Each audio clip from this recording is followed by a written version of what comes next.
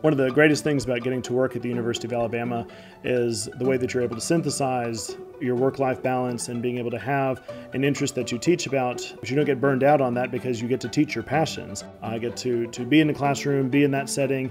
I get to come home and use this house as basically my laboratory and realize, well, this is how things were used in different times by different people, and I get to bring that back to the classroom. And there's something about going back and forth between that gets you to a deeper level of thought. And I think it's a really valuable aspect of my life that I'm really happy to be able to work there and have that.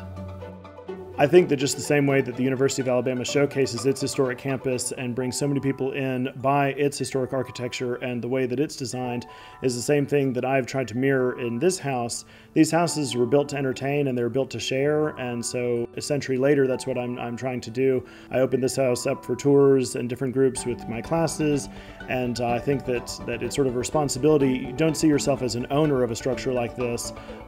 You're a steward of it, the same way that President Bell is steward of the University of Alabama and the President's Mansion. We're all just there taking care of these things for later generations.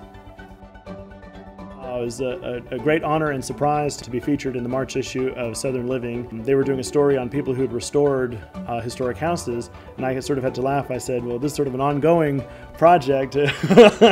Does restored have to be past tense? But they said, no, it's exciting to see somebody doing ongoing work. Being able to showcase this and surround yourself by your passions, and that's something that the University of Alabama taught me and something that I'm able to give back to my students and give back to this community as well. Sometimes people ask, well, when will this project be done? And it'll never be done. It's always going to be a work in progress, but that's life and that's education, and that's what we teach about.